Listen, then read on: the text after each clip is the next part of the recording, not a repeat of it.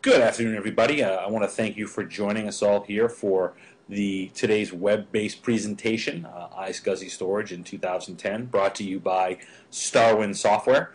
My name is Bob Boulay. I'm one of the senior solution engineers here with StarWind Software, and I'll be taking you through today's presentation.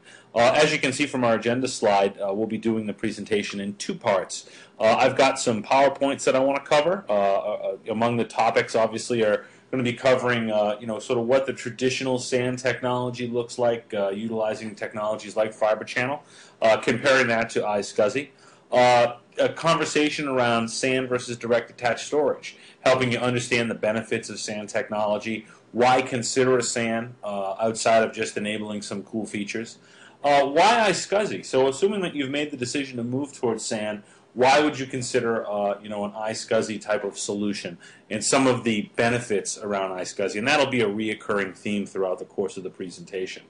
We're going to take a closer look at iSCSI in a hypervisor, take a sort of real tight look at, in this case I've chosen Hyper-V as an example, and we're going to really take a look at what something like this would look like in production from a Visio diagram perspective, along with storage high availability and MPIO, which is something that has rolled out of StarWind in the past 6 months to really provide customers with that sort of real sort of 5 nines of availability when it comes to not only just the application layer but also the storage.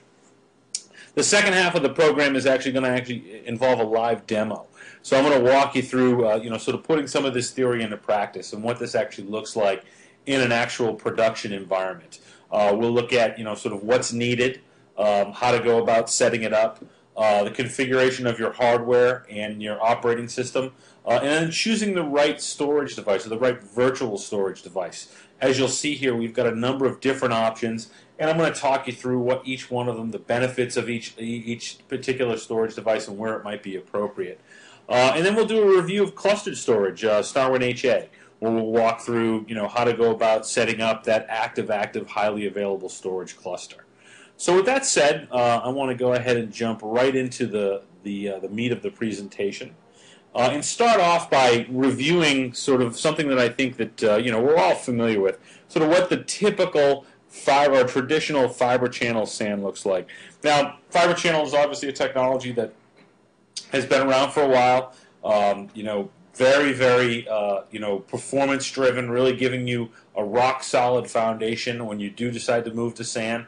I think that, as you can see here, what we're talking about is the separation of the application layer from the storage layer.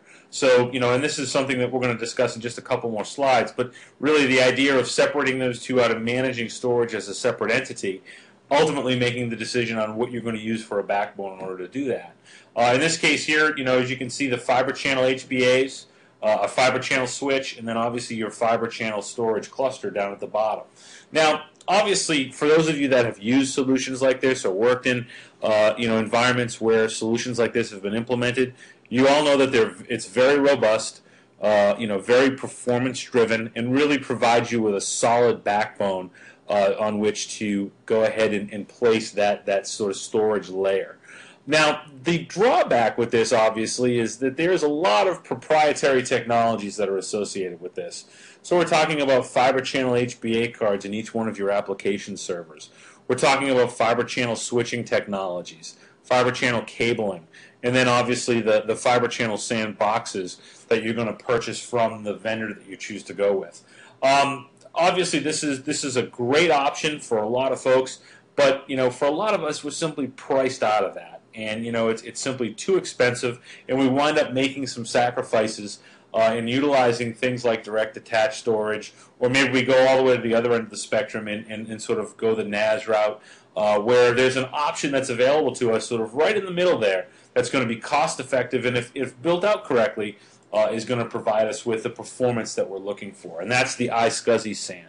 Now, the nice part about this, obviously, is that when you start talking about iSCSI technologies, you're talking about commodity hardware that's being used to put something like this together. So we're not talking about anything proprietary here, sort of off-the-shelf stuff you've probably already got in your shop to go ahead and build something like this out.